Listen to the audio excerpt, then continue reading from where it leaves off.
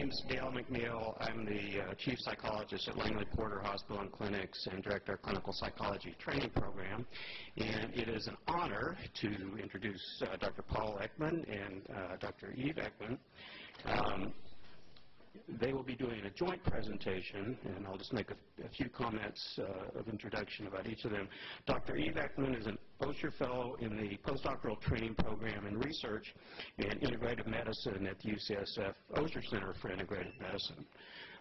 She worked as a medical social worker at San Francisco General, then returned to UC Berkeley, where she obtained her PhD in the Department of Social Welfare. At the Osher Center, she is studying meaning, empathy, and burnout in health providers with residents in training. Dr. Paul Ekman is Professor Emeritus in Psychology at UCSF. He's perhaps best known for furthering our understanding of nonverbal behavior. He's authored more than 100 published articles and holds several honorary degrees. He was named by the American Psychological Association as one of the most influential psychologists of the 20th century.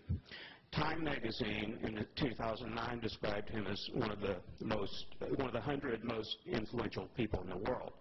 In 2014, Dr. Ekman was ranked 15th among the most influential psychologists in the 21st century by Archives of Scientific Psychology. Dr. Ekman obtained his PhD in clinical psychology at Adelphi University in 1958. Then he completed a one-year internship in clinical psychology here at UCSF at Langley Porter in the UCSF Clinical Psychology Training Program. He served 2 years as first lieutenant and chief psychologist at Fort Dix in New Jersey, then returned to Langley Porter, where he became a professor of psychology in the UCSF Medical School from 1972 to retiring in 2004. His research started in the 1950s, focused on hand movements and gesture. In the mid-1960s, he began to study facial expression and emotion after receiving a grant to study cross-cultural aspects of nonverbal behavior. He traveled to Papua New Guinea to study nonverbal behavior among Stone Age tribe. His research provided the strongest evidence to date that Darwin, not Margaret Mead, was correct in identifying that facial expressions are universal. Dr. Ekman and his colleagues developed the first and only comprehensive tool for objectively measuring facial movement, the facial action coding system, which remains the gold standard for identifying any movements in the face, free of interpretive inferences. Subsequently, Dr. Ekman and his colleagues have shown that neural networks can be used to develop computer-based assessment of facial movements. Another theme in his research is the study of deception, starting with clinical cases in which patients falsely claimed they weren't depressed in order to commit suicide when no longer under supervision. When films were examined in slow motion, Dr. Ekman and his colleagues saw microfacial expressions which revealed strong negative feelings that the patient was trying to hide.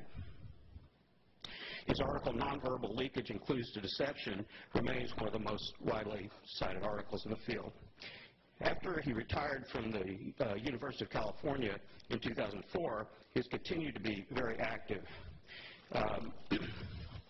He translated his work into ways that are accessible to the general public, been active in media presentations, but also has been sought out by many groups, including law enforcement. His classic book, Telling Lies, drew the attention of multiple law enforcement agencies who have consulted him in many contexts, and he's provided many trainings to different agencies. Also, including the Transportation Safety Administration Screening Program, the Department of Defense, and others. And some of his current work emerges from his close relationship with the Dalai Lama. reflecting more than 50 hours spent in one-to-one conversation with the Dalai Lama, an ebook, Moving Toward Global Compassion, is now available. His next online interacting training tool enables users to examine their emotional profile and the unique way in which they experience emotion, as well as how their view of themselves corresponds to how intimate partners view them. This undertaking marks his trajectory from establishing universals in expression of emotion to elucidating individual differences in how emotions are experienced. It's with great pleasure I'd like to introduce Dr. Paul Ekman.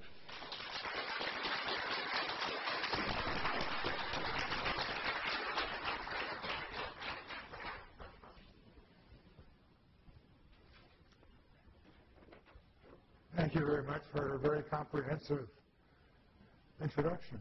It reminded me of things I had forgotten. I'm delighted to be giving this grand rounds. I spent my entire career in the Department of Psychiatry at UCSF. So this is coming home again. And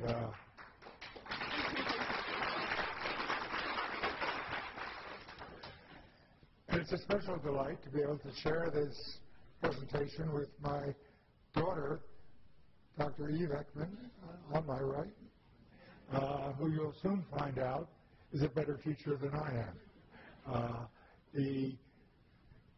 We're going to show you something that we jointly created and have just made available to the public in the last 4 or 6 weeks.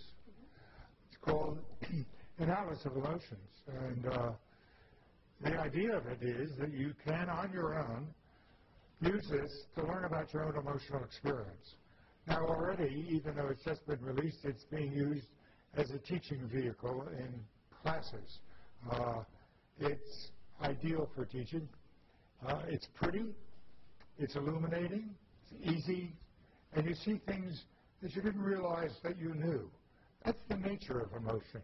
We all, of course, experience emotions, but at the moment we're experiencing them, we usually don't have much awareness of what's going on. I believe that's in the nature of emotion itself, is to run without interference. And of course, if you want to lead the most constructive emotional life, you want to be at least able to monitor and know what emotion you're feeling. And in research I did some years ago, I found there were 2 things that everybody wanted about emotion. One is to choose when to have it, lots of luck. And the second is to choose how to behave when you are emotional. And again, you have to introduce something that's foreign to emotion, which is awareness. Okay, now, where do we go, Eve? Is this on? Wonderful. Good morning. Really happy to be here with you all. And we know we have some online audience, so hello to everyone out there comfy in their beds. We definitely appreciate you all showing up after the long weekend. And we're going to do an overview here just briefly to give you a sense of what we'll be covering today. We're going to start, though we had wonderful introductions already, with just a little bit of a review of the work that we've done that prepared us in different ways to do this project together of visualizing emotion, creating a tool that people could access without prior knowledge and without even a whole lot of necessary interest in psychology. So we'll talk a bit about that, and we'll talk about the scientific basis of this project. So in undertaking anything funded by a spiritual leader, you have a hefty job to make sure that it appears as something that everyone can relate to, irrespective of beliefs or ideology or interests. So my dad will cover the survey that he did prior to us really embarking on the project. We'll then talk about what it was like to work with a design company to try and visualize emotion and the challenges both in intellectually and the challenges in concretely making this possible, if you can call the internet a concrete place to make something possible. We're then going to give you a live tour of the Atlas, since it's online now, and we'd like to just walk you through and guide you through some of our own thinking. It needs no guide, but we are here, so we're excited to walk you through some of the thinking and behind-the-scenes ideas of this Atlas. And then we will talk a bit about the future directions. So that is really going to be largely in our question and answer. We want to know how you think this might be useful in your work, where it could go. Just a small note to recognize we don't necessarily have any funding to do anything else, but we still would like your ideas. So I'm going to give it back to my dad to talk a little bit more about his history here and how it prepared him for the work we did on the Atlas. Well, with such an introduction, I don't think I really need to add more. I mean, I learned things about myself I had forgotten from that introduction. And I think the one thing I want to elaborate on is that this atlas really grew out of the meetings with the Dalai Lama, which grew out of my relationship with my daughter. It was only because of Eve that I got to know and meet the Dalai Lama and regard him now as a close friend. Sounds a little presumptuous, but there's no one else that I've ever spent 50 hours talking one-on-one with about emotion. It's strange. I mean, you know, I see a lot of colleagues here with whom I've spent hours talking about academic gossip, but not about substance itself. That rarely happens. We do that with our students, but not as much with our colleagues. And it was the Dalai Lama's idea to try to make an atlas. He called it a map. An atlas technically is just a series of maps. We learned that working with our cartography firm, Stamen, with whom we developed this. And when you try to translate knowledge, scientific knowledge, into any metaphor, let alone the metaphor of mapping, you learn things you didn't know you knew, and you learn what you don't know that you need to find out in order to create a map that people can make sense of. And the goal of this is really to provide something that stands alone, that people can use and learn about this most intimate part of their own experience, and can be used in teaching. And already, even though it was just released in the last month, it's being used in everything from high school to postgraduate classes, which is a delight to us.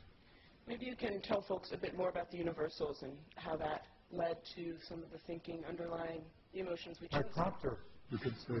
Thank you very much.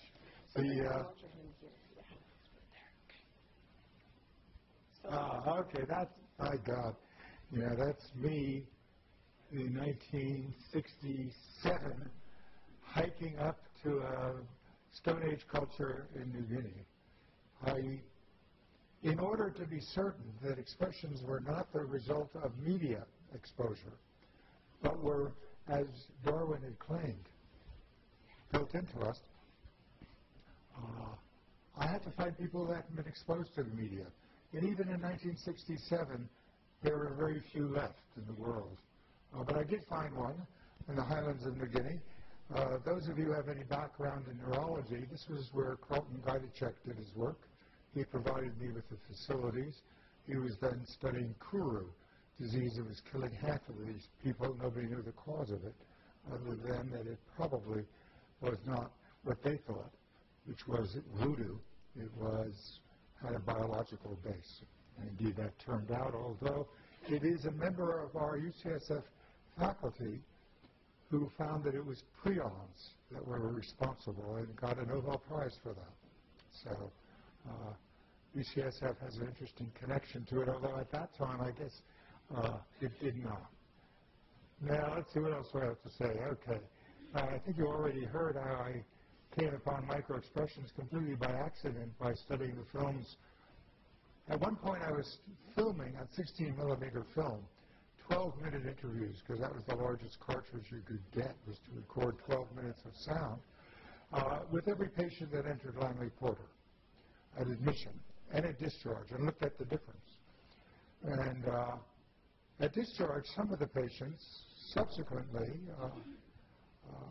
took their own life when they were free of supervision, even though when you looked at the film, they looked in good spirits, as we would say in non-technical language. Looking at those same films in slow motion is where I found microexpressions. there's where I first saw the evidence of concealment, and that it was possible to, once you knew that they were there, it was possible to learn how to see them at real time without slow motion. And we have a tool on the internet now that actually literally millions of people have used in order to learn how to spot microexpressions, be able to see these concealed emotions. Talking to an audience like this, I should say that when you see a microexpression, you cannot tell from the expression itself whether it's the result of suppression or repression. And the reason I know that is because of Marty Horowitz, who's sitting here in the front row, who supplied me with some films of patients who were unwittingly, unconsciously concealing their emotions from themselves.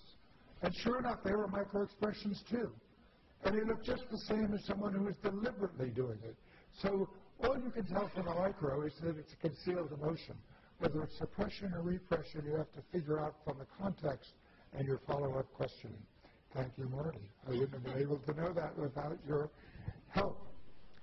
Now, where am I? The Dalai Lama. That really came about, and the only reason I had any interest in him was because I knew my daughter was interested from having lived in a Tibetan refugee camp for a week when she was a high school student. But he and I had what I call a deja vu experience, which he's very amused. That's just a name. It doesn't explain it. He explains it by the fact that in a previous incarnation we were related. That's an explanation. Not one I accept as a scientist, but at least it's an explanation. Deja vu is just a label. I don't have an explanation for why with some people when you meet them you feel like you've known them all your life. He would say you have, just in a previous life. That's not part of Western thinking. But I've come, I think one of the more important things I've learned through the many hours I've spent talking with the Dalai Lama is just because from a Western science point of view I can't explain it, doesn't mean it isn't real. There are a lot of things I couldn't explain 20 years ago that we can explain now. And 20 years later there will be explanations for things we don't understand now. Now, what have I missed that I need to talk about?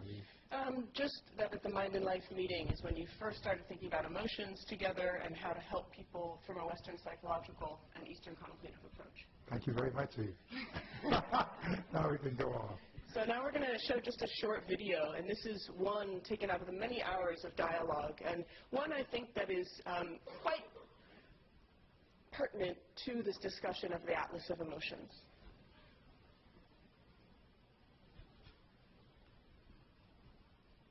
The Dalai Lama said that in the 21st century, we must find out how to achieve a calm mind, and our approach must be secular. My thinking is that our target, calm mind, because the calm mind directly so related with peace of mind. And calm mind,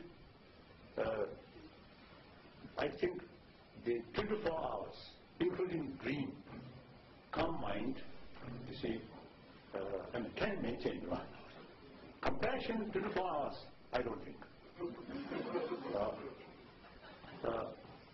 So occasionally, in practical level, when some disturbing mosquito comes, then sometimes you need little extra action.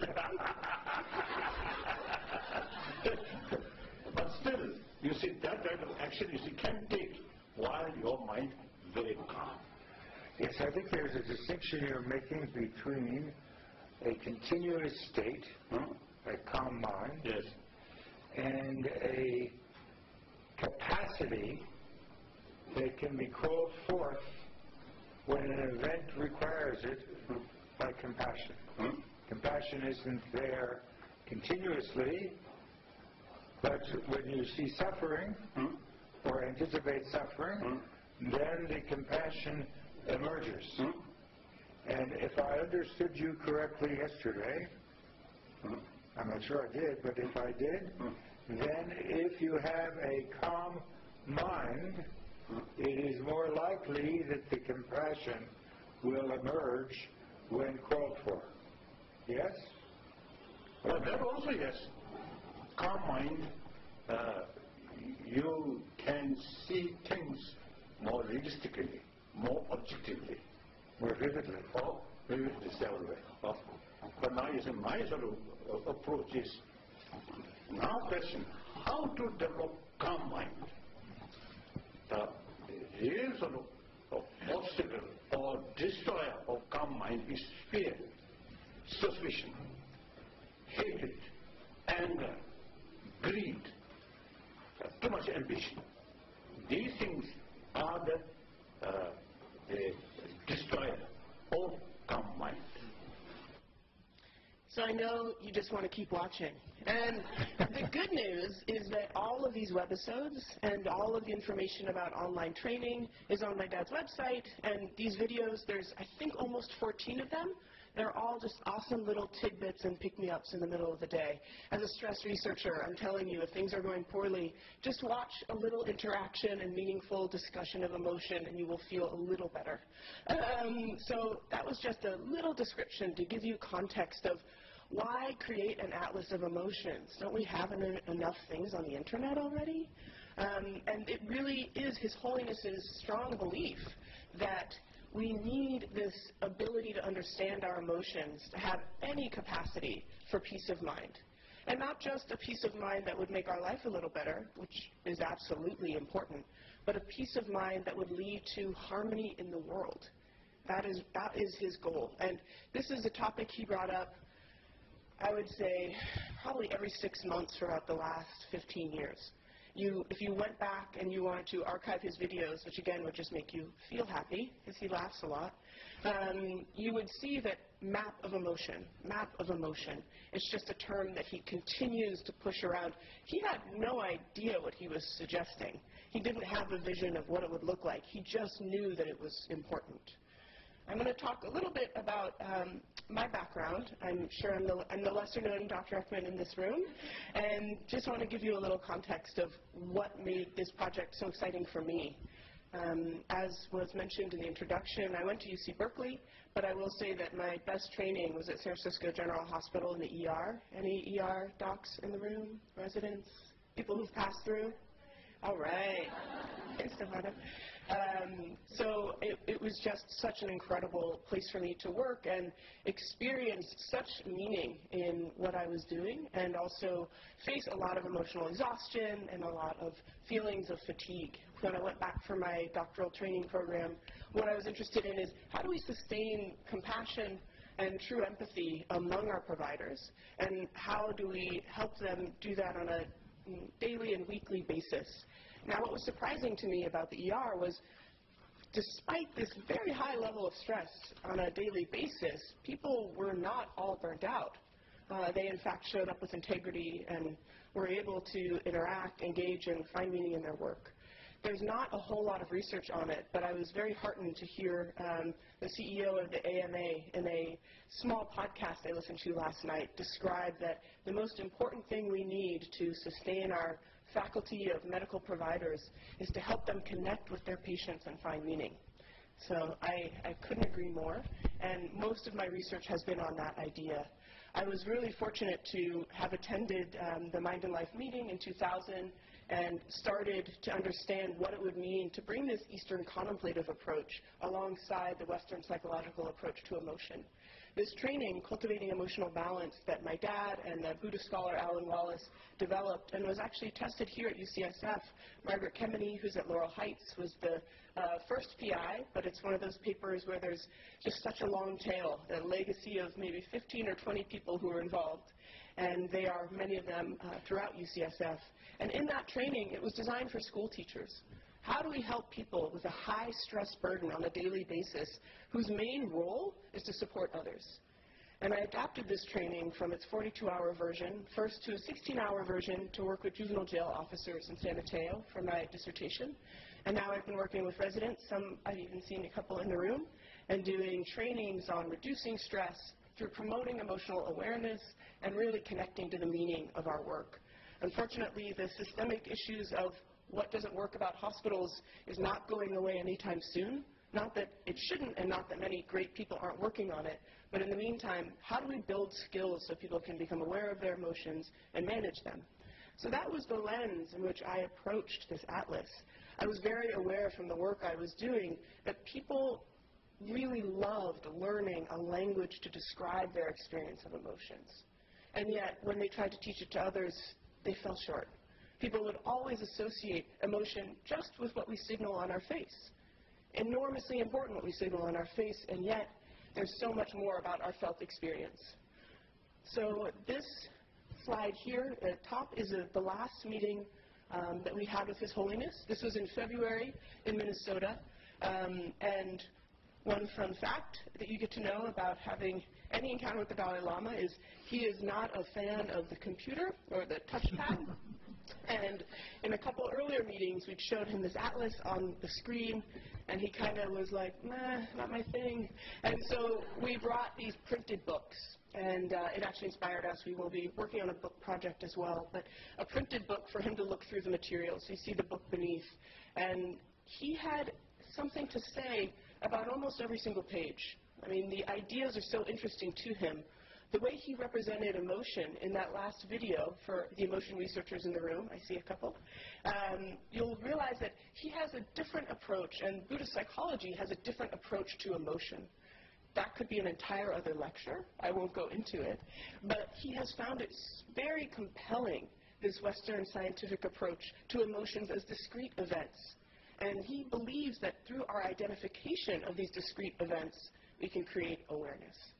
So I know this is, we keep saying awareness and emotion, so we're hoping that these ideas will come together.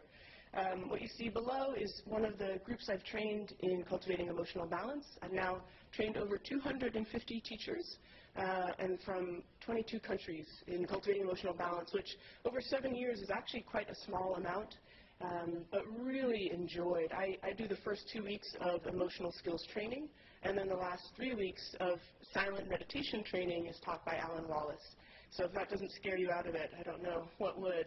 But it's a wonderful training, and I'm often teaching it here at UCSF, so if you would like to know more, just please be in contact.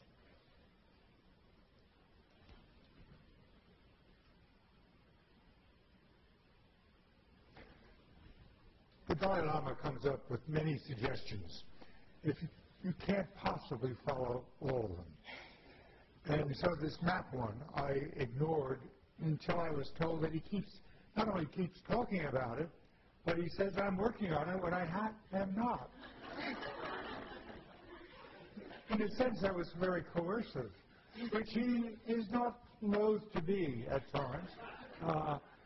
Once he starts talking about it and says they were working on it, well, you got to start working on it. And indeed, we did. And using this metaphor of the map not only makes it accessible to people in a way that text does not, but it raises questions you haven't thought through completely. It's very challenging and a lot of fun, and you'll get to see some of this. He has a stronger belief in science than I do. I spent my whole life doing science, but I know there are things that as a scientist I don't understand, and I don't have a way of approaching in science. But he thinks that we know more than we do, or at least he thinks that if it's based on science, it will have an acceptance that it will not have if it's based on Buddhist thinking. And his last book, which I highly recommend, if I can remember the name. Religion. What? Beyond Religion. Beyond Religion is a completely secular ethics that he's proposed. I think it's really quite remarkable and quite useful. And we do need ethics to lead our lives. And religions, from his point of view, have been the major source of killing in past centuries. And so if we're going to have an ethical framework that brings us together, it has to be beyond religion. He urged that in creating the map, it be based on what scientists who study emotion agree about, which you can see is the title of an article, based on first finding out how many scientists are there in the world who consider emotion to be one of their primary fields. 248 is what I found if you look at publications as your index. And I did a survey of them, and the results of them as to what they agree about is what's reported in this article. Here are some of the survey questions and some of the answers to it. And there are only 5 emotions that more than 70% of emotion scientists think has been firmly established. And those are the 5 that the atlas is built around, and you can see them named right up there in front of you.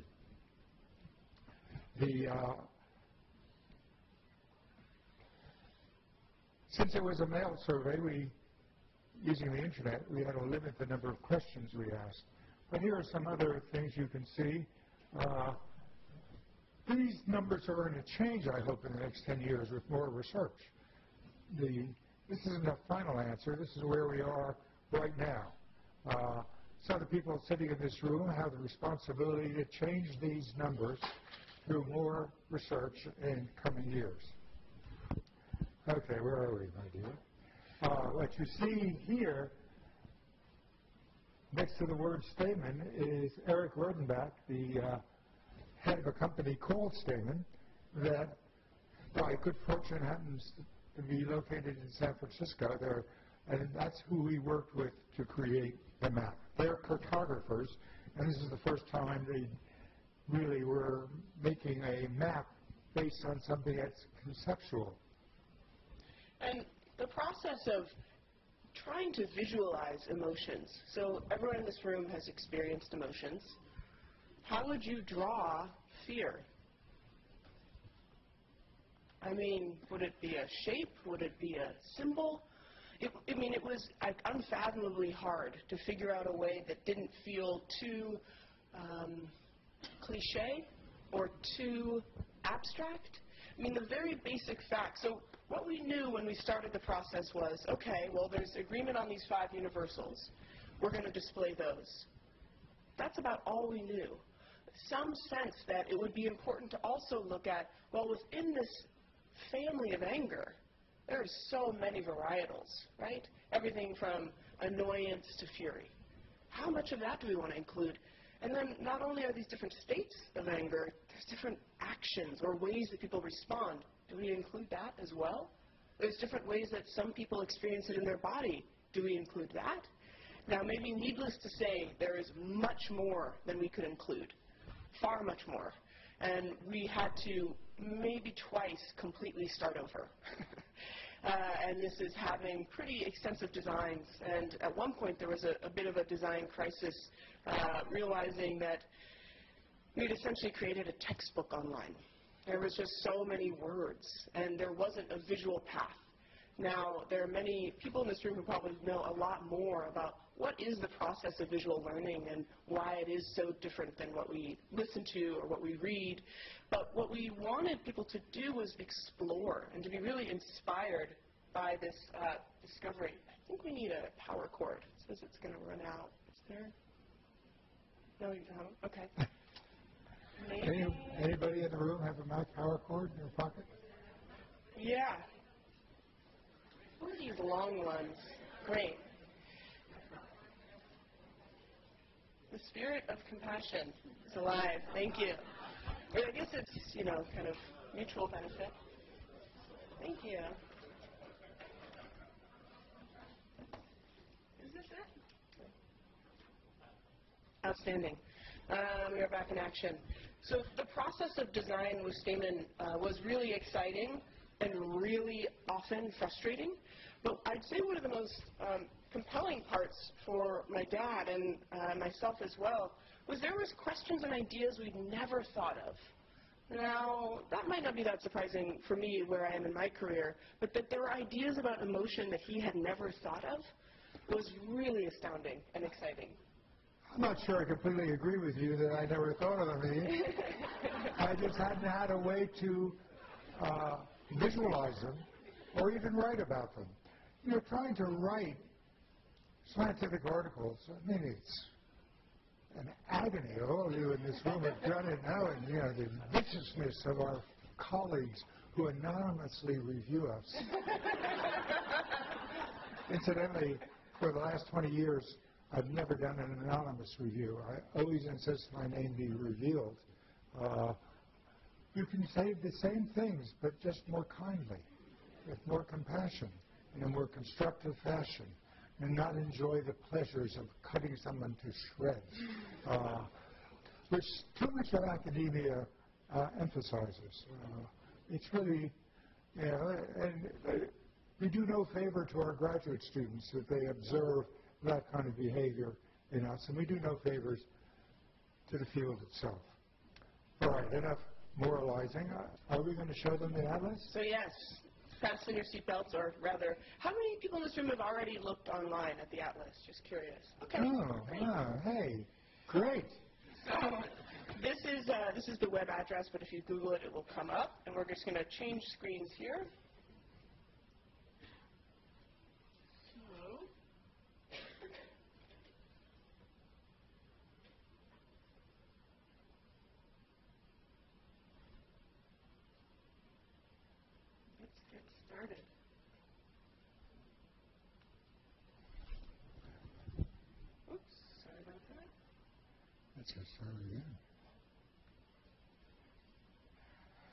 So there are the 5 emotions, and representing them, the choice of colors, some of it seemed obvious: blue for sadness, red for anger. Hard to say what disgust is. Enjoyment seemed like a nice color. But notice that these things are changing, and changing in their size, as in each of our lives, at any point in time. How large a particular emotion plays in our lives isn't static. It changes day to day, within the day. So we're trying to represent this by this visualization. And these are, if you like, the continents, the 5 emotion continents of the atlas. Let's focus on. Each continent has states. Now that's really nice, because states is a technical psychological term for a momentary set of feelings and expressions and sensations, but it's also a cartographic term. So let's go next. Shall we choose fear? Shall we? So very simple definition. We really tried to keep the words minimal, as I mentioned before.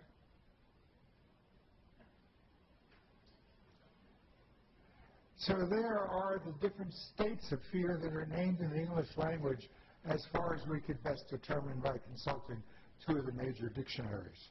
And we've put them on a scale of intensity. Obviously, trepidation, you can't be extremely trepidated. That's funny, trepidated. Just like you can't be just slightly having a slight experience of terror. So some of these words spread over a considerable range of intensity, and some do not. And so we've tried to define them if you want to see them, but to visually represent them.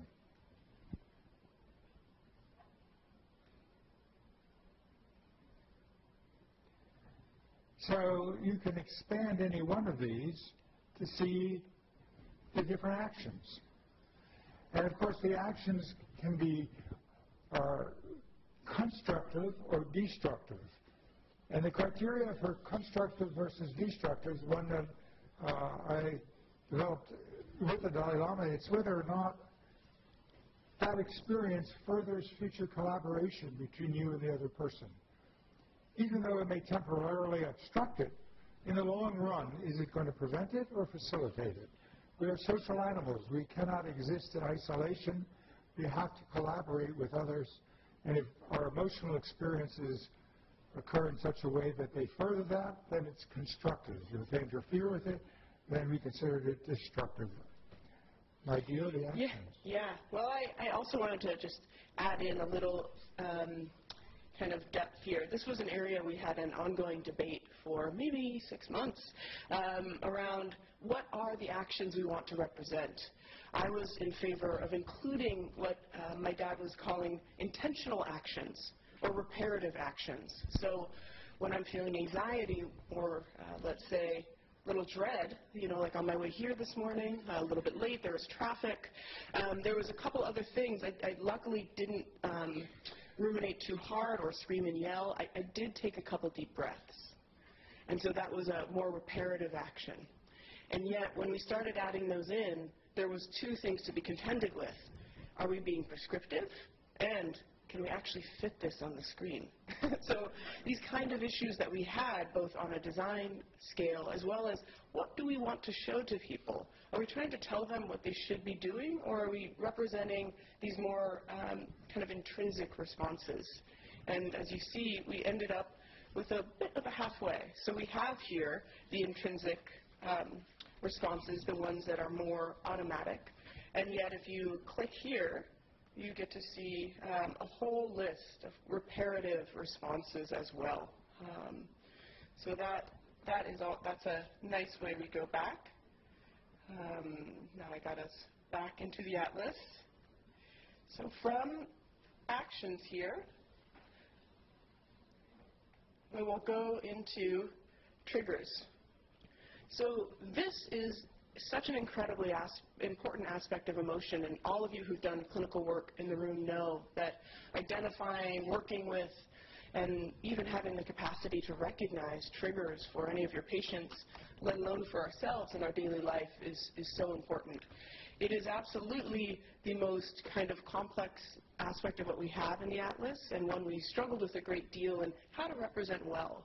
What we wanted people to understand is, though emotions can arise and actually also disappear within such a rapid cycle, that there is a sequence that occurs with emotions, that we have triggers, that these triggers are come under our appraisal, and that these then have their states and actions. So we didn't know how to do this in a meaningful timeline alongside the images you saw before. Now, before you go on, I just want to emphasize that the term appraisal doesn't mean you're thinking about it consciously. Okay? It means that some part of your mental apparatus is recognizing it and dealing with it, typically an emotion that all occurs outside of awareness.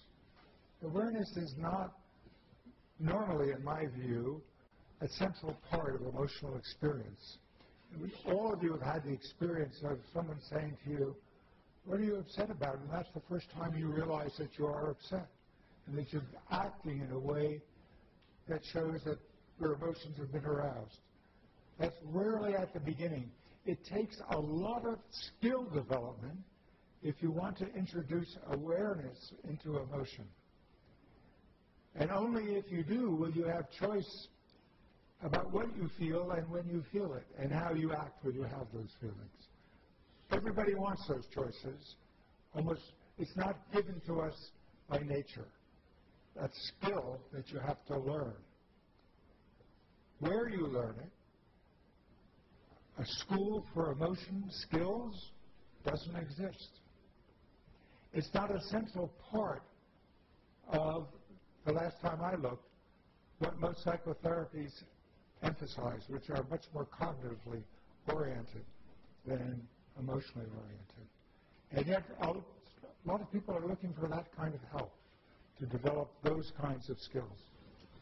So with triggers here, what we wanted people to understand is that some of these triggers are universal, and some of these triggers are learned. If people just had that bit of knowledge, we would be so enthusiastic.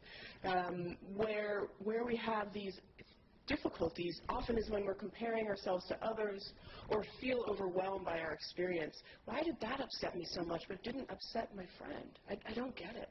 Why am I different? Or why is it that this same kind of pattern seems to arise whenever I have to deal with an authority figure? And so for us to have the tools to investigate what might be beneath our triggers. So we have these universal triggers like snake-like shapes. People probably know the research of you can show these shapes very early in life and elicit a meaningful fear response. You can have things such as fear of losing a job. It might be coming from an earlier experience in life where there was a lot of instability financially or otherwise, and that end of the day comment by your boss saying, we need to talk tomorrow morning.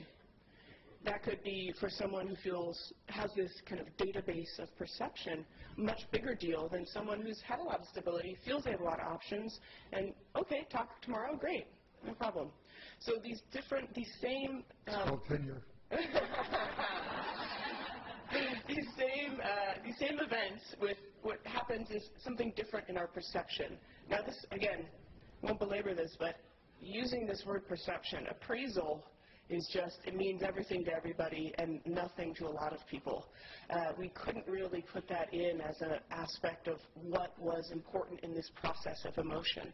And we really ended up liking perception. There's actually meaningful overlap with the Buddhist psychological approach to the world, to emotion, and perception does help us, and we thought give a good feeling of, oh, right, that's something individual. Perception is mine.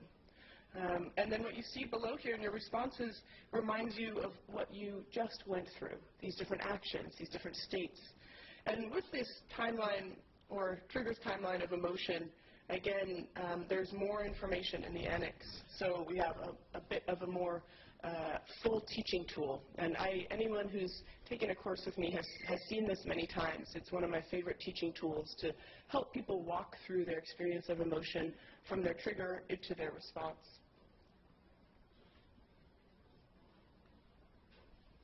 So I think what we'd like to do is just show you a couple more and then come together for our ideas of where we hope to see this atlas go and open up for your questions and comments. So if we just to give you a bit more of a sense of some of the differences stylistically that we had with these emotions. So a very different look than we had, for instance, with fear,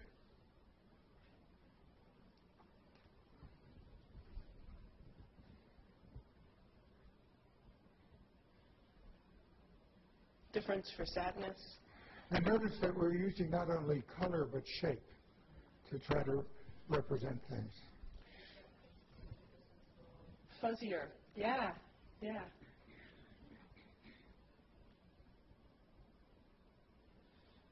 What shape does that look like? For disgust, we got a little immature.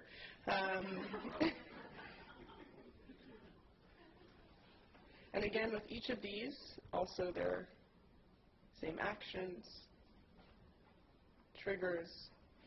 And the place we didn't show you yet is we wanted to represent what we know very little about, which is moods.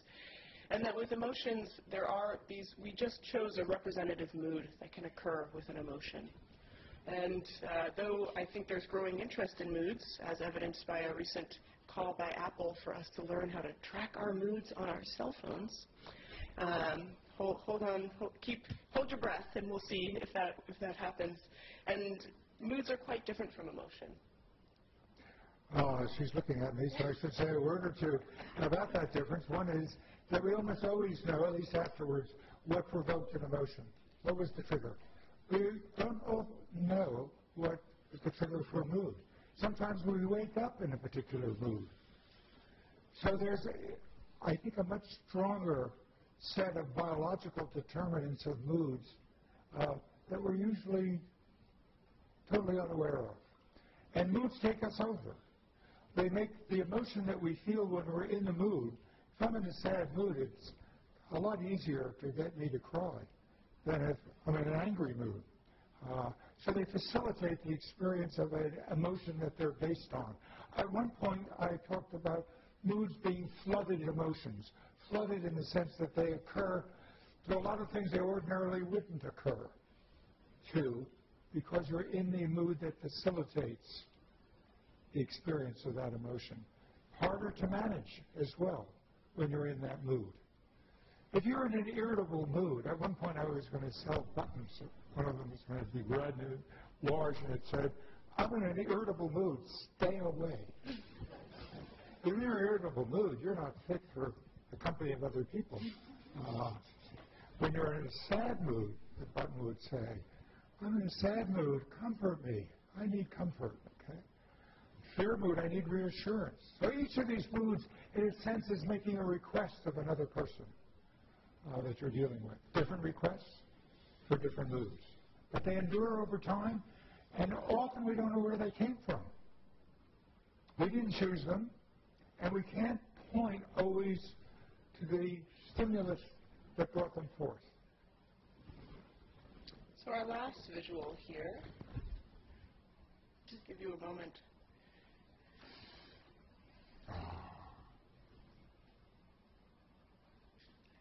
Once again, many attempts to figure out how to represent calm. Is it the absence of emotion? Is it what happens in between emotions? And we settled on enjoying this visualization, though there's a lot of ways that we can understand how calmness is achieved. And there's books written on it, though I was surprised to find out not as much literature from psychology on states of calm. And it's a place in which, as the Dalai Lama suggested in the video, where we have access to more choice, where we can, at will, then call upon compassion or call upon constructive anger. Calmness, although we all would like to feel calm, it's not what people come to us to pay us money to help them with. It's for the other emotions, not calmness. Now, if you open, it would really be interesting to see whether or not if you opened a training program, or even 4 sessions to become an expert in experiencing calmness, would you get a lot of people coming to you? I think you would. It's an emotion, and of course a lot of what we're bombarded with, from advertisements to the internet, which isn't free of advertisements either, is to achieve just the opposite of calmness. When you're in a calm state of mind, you're not going out and buying things. As that most famous scholar of American activity said, the business of America is business. That was a former president who said that. I'm trying to remember. It wasn't Harding. I can't remember which one. Who? Herbert Hoover, yes. So, and you see where he got us, huh? So there's more to, but to get to a calm state of mind, it's only in a calm state of mind that you can fully use your intelligence and fully use the fact that what words provide us, and as best we know we're the only animal who has words, is the ability to represent and consider experiences we're not having. How I felt this morning. I can use words to retrieve and consider, and I can plan, and I can rehearse. I'm a great believer in rehearsing difficult interactions that you anticipate having. They allow for much more skillful behavior.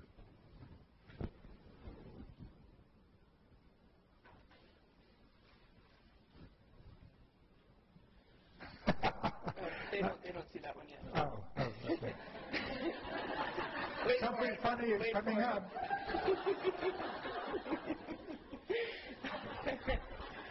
So this is where we would like to kind of come together with you all. There's, again, so much more we would have liked to include, so many more directions in this atlas, and we have great hopes that people will be able to use this for research, trainings, clinical work. We think that this could be adapted meaningfully for work with children, people with emotional disturbances, families, couples, and yet I think we're both in a happy to be in a more resting period post working on the atlas. It was a lot of work for a couple years, and I, as my dad was saying, I've been in touch with about a dozen teachers of cultivating emotional balance who are translating and figuring out ways to use it in Spanish and Portuguese and German, and even the English language version being used in India and other places around the world. It's such a beautiful thing that we have this universal language. Unfortunately, the words are in English, so we do hope we'll be able to find the funds and support to make this atlas possible in other languages. We hope we find the support and expertise of people working with children who would like to create this for them. And we're excited to hear how all of you here in this room and online might find ways to use it as well. I think people are most surprised that we don't give them steps of how to reach calm. But the simplicity of what we think this atlas can achieve is by becoming aware of and being able to identify your experiences of emotion, there's some opportunity for calm. We're never going to live free of emotion, nor would we want to.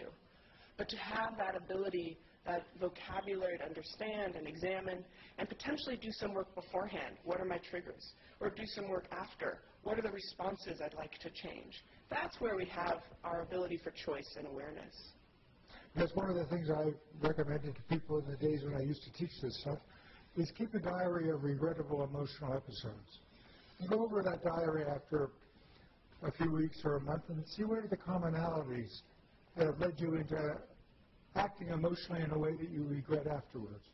And if that doesn't do it, then go over that with a third person, someone who might help you figure out what it is you're missing so you'll have less regrettable emotional episodes. None of us want to live our life regretting how we've acted, and yet all of us do have that experience, and often it's much more about emotion than anything else that we experience regret.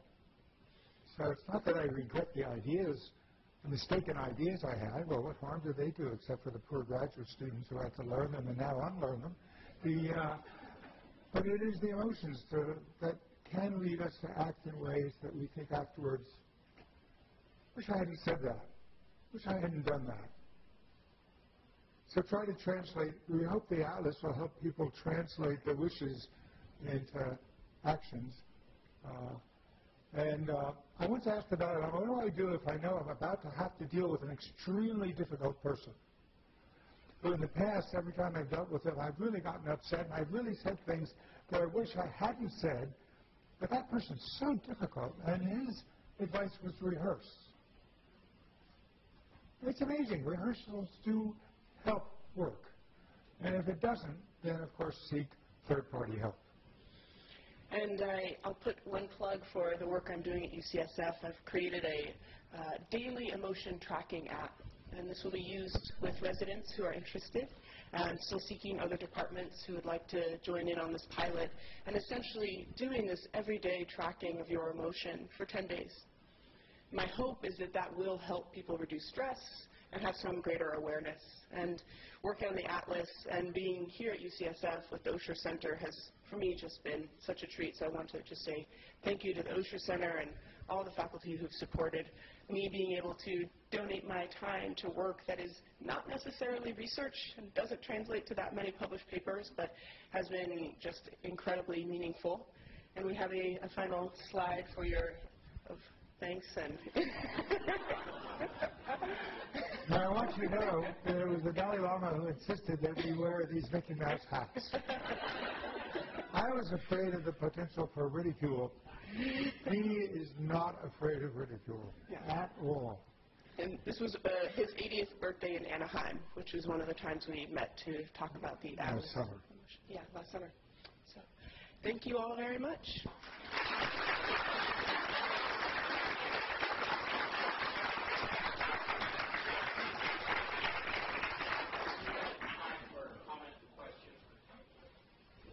Richard. So I guess I'm still hung up on limiting emotions to 5. And I'm remembering that we used to think we knew how many things there were until they discovered a umami. And I wonder if there's some equivalent of umami in emotion. In addition to calmness, how would you characterize, for example, surprise or astonishment? It seems like it's not really, doesn't fit the cartography of what you know as applied emotion. Thanks for that question. Surprise is one of the 7 emotions that I've written the most about. I've featured in every book I've written about emotion, and where I found evidence for universality in the expression. And yet, some theorists regard it as not an emotion because surprise is hedonically neutral. You can feel, when you're surprised, do you feel enjoyment? Do you feel disdain or sadness? It's really quite uncertain, and it is hedonically, but that arises from the idea that all the emotions must have evolved at the same point in human time, or in animal time. We can incidentally observe surprise in some other primates. The So I regard surprise as one of the only reason it's not represented in the atlas is because less than 70% of my fellow scientists think it has been firmly established. And we decided we would limit the atlas just to the ones that are firmly established. That's hopefully, many of the people in this room should have, as a consequence of their work, increasing the number of emotions that get represented in the next version of the atlas 5 or 10 years from now, as more knowledge is acquired. And certainly I would hope surprise will be there. Do you remember what percentage it got? I think it was under 40 was the cutoff, but yeah, I'd have to look it up in the article. Okay. Yes? You mentioned that the scope for emotional skills does not exist. Could you emphasize what this school would do? Well, I mean, there are so many social-emotional learning programs out there, and I know that a lot of work that was done with you and at PAU, and there's a lot of training programs on helping people identify their experience of emotion, work towards relaxation. But I think what he's talking about, there's an idea that he had with Mathieu Ricard and Richie Davidson, the gymnasium of compassion. Maybe it's a side school or some part of the main school building. The reason we thought of it as a gymnasium is because when you go to exercise physically, you go to a gym and there are a lot of different things you can use. And you don't use all of them. You find out which ones work the best for you. Now, it might be the same for emotional skills. There might be a number of different things that we could have in this emotion gymnasium, and you can find out which one works the best for you, and then use that or that subset of skills to develop more awareness and more choice about your own emotions. I actually think it should be integrated into everyday life. I mean, what better gymnasium for emotion skills than working in the ER at SF General? Or much of our clinical work, we just don't necessarily have the time to process, to reflect, and meaningfully make change or look ahead. But I really believe in actually mobile-based apps that I know you're a fan of as well, and having people give that in-the-moment opportunity to reflect. Once you have a vocabulary, like you can learn from the atlas, then there's so many ways to kind of capitalize on that, sharing it with others or reflecting yourself. But I'd be curious your thoughts as well. Yes, sir. As a teaching tool, you were asking what's next for like teaching people that are relatively lexiconic or have difficulty, for example, couples therapy, identifying emotions in their partners. It'd be wonderful to see this atlas linked to the atlas of facial expression. So someone really had an example of a horror face, a disdain face, a contempt face, which I think would be, it sounds like you've done so much work on that. Combine those two would be wonderful to see. That's a very good suggestion, and it's one that I think we could act on, given the time, because we have a very good catalog of different expressions. I was worried that people would get focused on the face once again and not deal with the information that's in the atlas. That was the only reason we didn't put it in. But there should be a link where you could click to see what these things look like. I think that would be easy to do and make it more useful to people.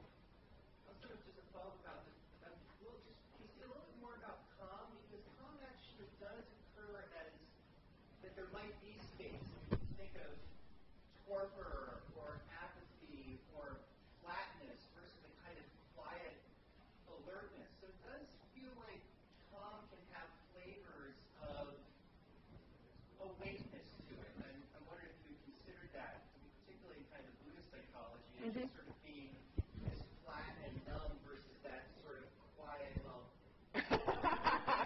I was like, don't say flat and numb. We don't want that. Well, Yeah. Exactly. Yeah. There can kind of be that emotionless that has a lifeless quality to it, Right. sort of calmness that's alert and open. Mm-hmm. Yeah. You. Absolutely. I totally agree. And I think numb and detached is definitely a place to avoid. Not a good long-term plan. Sometimes works in the short term. And when we think about calmness, and definitely I do think there's meaningful overlap here between the Buddhist psychology and Western psychological approach. And We got into a lot of semantic issues with this atlas. Calm is another semantic issue. It means different things to different people. At one point we thought, should we put content? But that has more of an enjoyable experience with it. And indeed, calmness isn't just a lack of emotion. And so that's why we had the kind of emotions coming and going in our visualization. The idea being calm is a state in which emotions arise and fall, but maybe in which we don't hold on. Right? So a lot of the difficulty we get in emotions is not just that we experience them, but then we get in that regret spiral of, oh, God, why did I do that? Or if we're angry, why did they do that? And then we continue to blame and blame. So calmness, we would hope, gives us the spaciousness for emotions to arise and fall. Now, how do you put that in like 3 words on the atlas? I don't know, but I appreciate the clarification. Is that helpful? Great. Yes.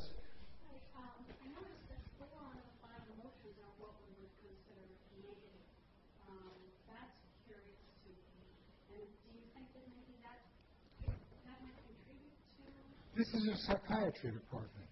The history of psychiatry is people with problems. The people who are doing great don't come to see psychiatrists. Okay? Psychiatry has been focused, as the whole medical profession is focused primarily on illness, on trouble, on difficulty. Now, the idea of prevention, Phil Lee, some of you may know that name, he was chancellor here once. He was the man who gave me my faculty position in 1972 to head a school of prevention. He recognized that the biggest problem that health faces, obesity, tobacco, and addiction, those are all preventable, and they are all due to psychological issues. Never came into existence. The School of Medicine didn't want a so-called 5th school on the campus competing for funds, so it was stopped in its tracks. But prevention still is the issue. In my mind, and most of these things are preventable. And we don't need a crash program of research. We know how to prevent most of these things. We just don't teach that. And now, Eve referred to this large literature on emotional learning, emotional skills learning. That's where it gets taught. And surely the primary target should be the 5 to 9-year-olds. That's where you can really start having an impact that will last a long time. And that's incidentally what the Dalai Lama was asking. Focus on the 5-year-olds. I think adults need it too. But with just a brief answer, and this is actually a FAQ on our site because people ask that question a lot. And just because there are more representations of different families of emotions that are so-called negative, we really try to not emphasize this negative idea. Again, this constructive emotion. Anger can be very constructive if it helps us push through injustice or even small injustices on a daily basis. Enjoyable emotion, though it is only kind of a one cluster, has a lot of states with a lot of different valence, a lot of different difference between pride and just kind of listening to music. So sensory pleasure, very different. Yeah, in my book, Emotions Revealed, I distinguish 16 different types of enjoyment, raising the question to the reader, which ones do you specialize in? Which ones are you missing in your life and might like to have? Most of us don't experience all the enjoyable emotions that we're capable of.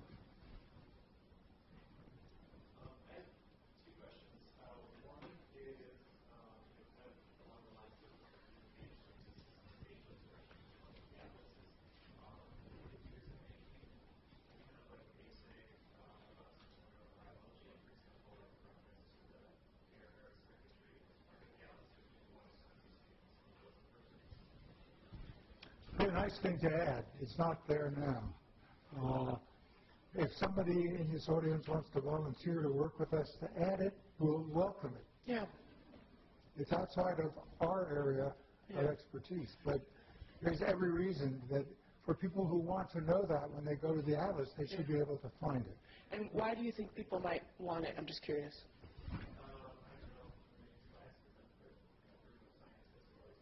Right.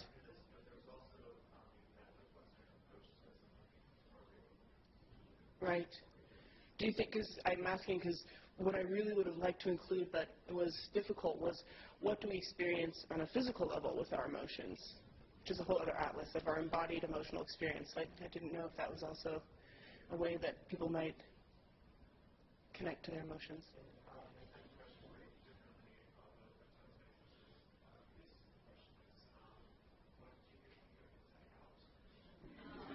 I was an advisor to that program, and part of it I like a lot. The whole part on memory is nonsense. Doesn't fit what we know about memory. And so I wish they had told me they were going down that track. They didn't. They only asked me about the emotion side, not the memory side. I mean, we don't really choose. What a different life it would be if I could choose what it is I'm going to remember and what it is I'm going to forget and never remember at all. But that's not how humans are constructed. We don't have a choice about what we remember. We have a choice about how we deal with our emotional memories, but not whether we're going to remember or not. That is built into us. And you would get a false impression from inside out about that. But kids love it, and they care about their emotions, and that's awesome. They like the emotion part of it. Yeah. Not the memory. Well, the memory part is misleading. A parent's guide that my dad wrote to Inside Out that's also on his website for free. Yes. So anyone what parents can use to talk to their kids about Inside Out. Yeah.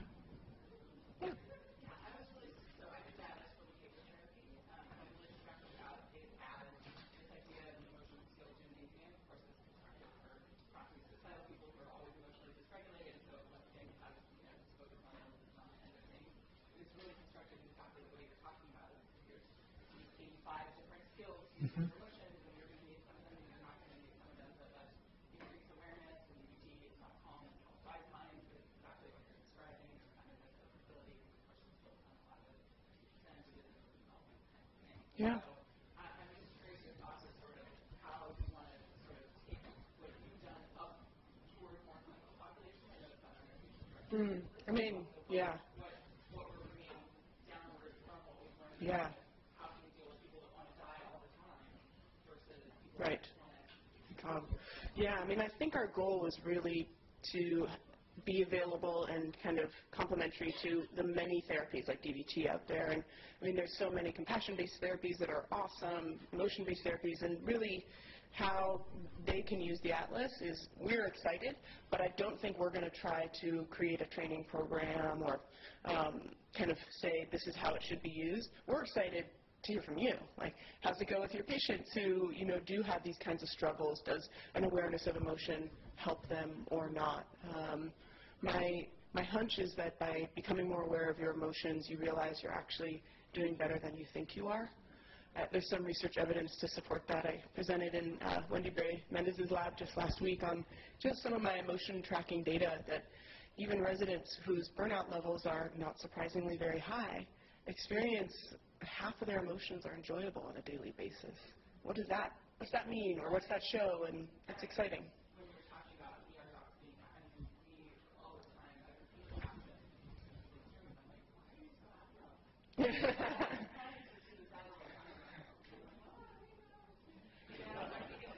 It's a lot about that directly targeting your own emotional awareness. Yeah. Right.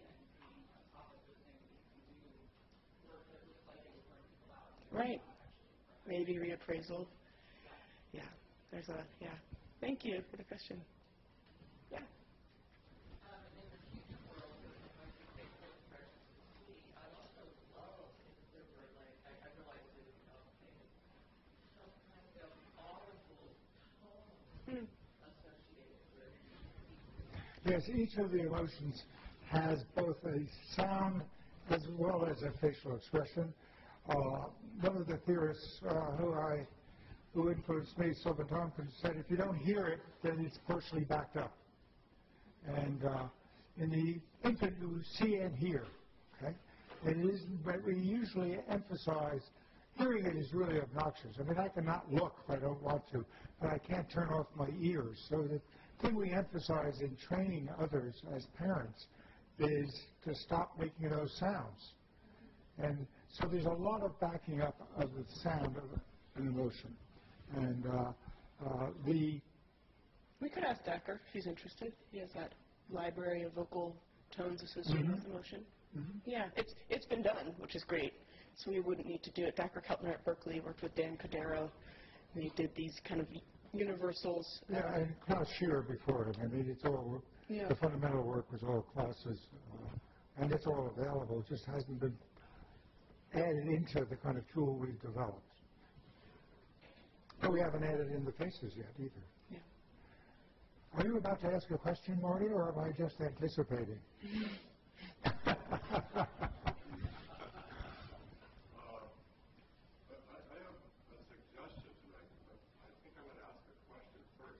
You can do both. To your experience, take what you talked about initially and what some of the questions have been about. Suppose there's a resident who's experiencing burnout, and you're using the tool in a way, but a lot of other things. Sure. Give us a vignette where the resident goes from some emotion, and take a primary one like anger. Or fear, maybe fear of incompetence or anger that there's so much overload. Yeah. And how do they benefit? That's a great question. One that it's funny. I was just asked this yesterday. Well, what is what on earth could this do? Both actually, the question was, what could this do when someone is experiencing burnout, and what could it do when they're experiencing satisfaction? So I'll answer both. And with burnout, they get this reminder, let's say, that it's time to track your emotion. And with fear that you're describing, maybe anxiety over the rotation that they're on. I hear this a lot in the groups that I lead. I'm going to be in this setting where I have no expertise. I'm at a level of training where it matters to me that I do well, but I don't think I can do it well. So that's a lot of fear. There might be an acute version of that fear in the moment that's useful. Like, oh God, I don't know what to do. This is terrifying. I really need to find someone, even though it's going to feel, a little, I feel insecure about having to ask for help. I'm going to.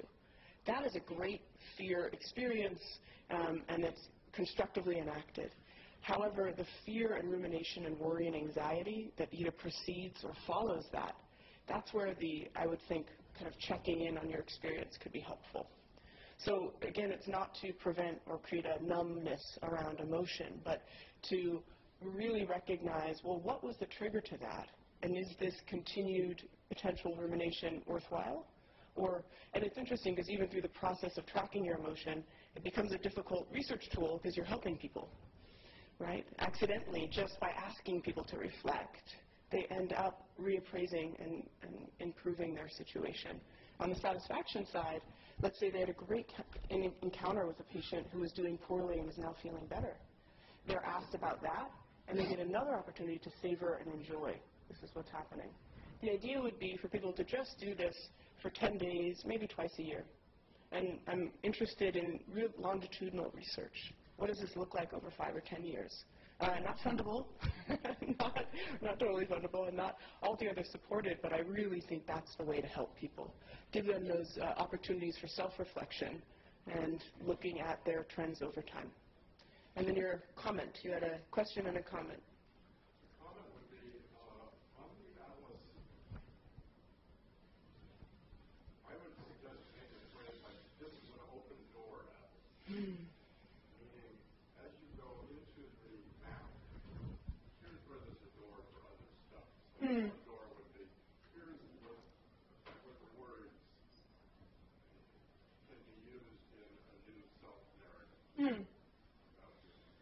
Here is where understanding is not just my conscious meaning that may trigger emotion. They're just open doors. Yeah. There they are, and here's where you could go out to some other resource. But it's not right there. Good metaphor. Doors is a good metaphor. Everybody knows what they are, at least in literate cultures. In non-literate cultures, I found there were no doors. People lived in little houses that had no doors at all. So you had to go off into the bush to get privacy. Literally. Yes. Is your app now available? No. It's that's probably about a year out till it's on the App Store. But yeah, and you can sign up actually through the Atlas for updates when that happens, but just the research component will be going for the next year. Yeah. Yes.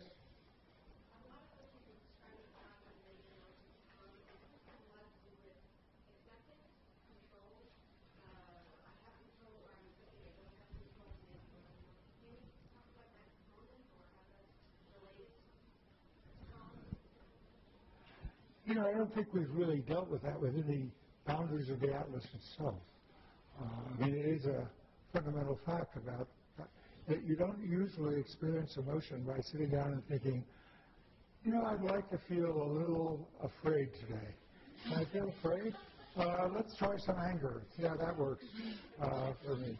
No, it happens to us, and the very word itself expresses that fact that emotions are things that take us over. We don't choose which emotions. We'd like to choose which emotions we're going to experience, but we typically don't. Now, that all gets broken by the entertainment system, which now means that everybody can have in their pocket is, I have a cell phone, and I can choose my entertainment. By choosing my entertainment, I can choose what emotions I'm going to feel. Am I going to watch something that scares me, that gets me angry? Well, I can think of who I could watch that would get me angry. Or disgusted, you know. I used to find that in the old days when I would give a talk to medical students, that one of the things I would say to them is, don't think of disgust as a totally unenjoyable emotion. Some people really can enjoy feeling disgusted, even by their own body products, and the laughter that would occur, the embarrassed laughter that would occur, because everyone has had that experience, that disgust is not only a negative emotion, it can be quite enjoyable, even if it's self-disgust, let alone feeling disgusted by others. My gosh, I think that's going to play an important role in the next election, is disgust.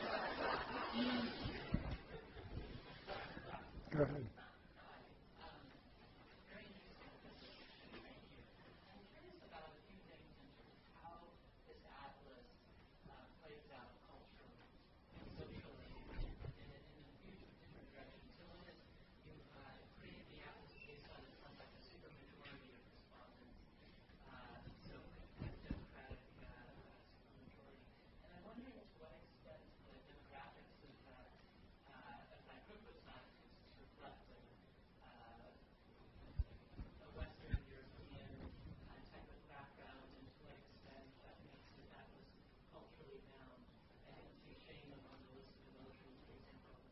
It was certainly one of the ones we asked them about, but it got only a 40% endorsement.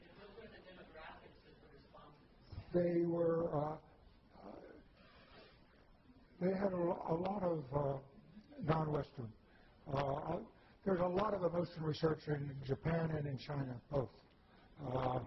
So I don't think it was biased in that sense. It's just that there's less work. Remember, we're asking how much is there research that irrefutably establishes this emotion? Well, that reflects the people who've done the research. And, you know, 90% of the research, in fact, every Japanese scholar I know publishes in English. English is the lingua franca for science. That's probably because we won the war. But for whatever reason, everything gets published in English, or a translation into English. And that's where the advances occur. So there are emotions that could be considered unique to a particular culture. But again, we have chosen to focus on those that are pan-cultural. And there are plenty of those. And I think the 5 that we've chosen will be likely to be 8 or 9 within another 5 to 7 years of research. So it's not going to stay at 5. There'll be more research.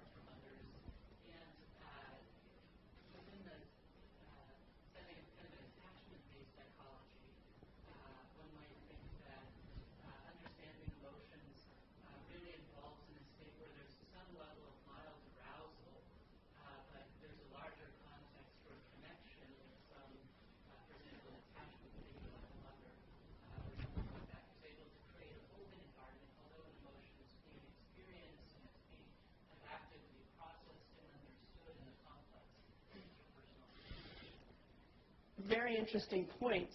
I struggle with understanding how they could be beneficial in terms of representation in the atlas. And let me just finish here, because what you're describing is, I would say, compelling. Your view of what calm is yours and unique too. And I think that it doesn't mean that we're apart or sitting on a cushion, right? And I think the idea of calm is that we aren't in a state of action and reaction, action and reaction, action and reaction. And that, I hope, would make sense to you. And you don't have to be in a spa to do that. And I do think that having an ideal or a goal that isn't happy was the main objective for us. We don't want people to think that that's the ideal. I think that can be a lot of detriment and make people feel worse about their difficult or disturbing emotional experiences that are necessary and part of life. So I think that was our goal with calm. So it wasn't to suggest that we all need to isolate ourselves or be in some sort of, state of samadhi at all times. And, I guess with the cultural issues, I mean, the whole idea with being able to establish this on scientific evidence is the objective is that these scientists are looking at emotion irrespective of cultural factors. There's a whole enormous school of emotion researchers who look at cultural factors. But we didn't include that in this because it creates more differences than similarities. Thank you.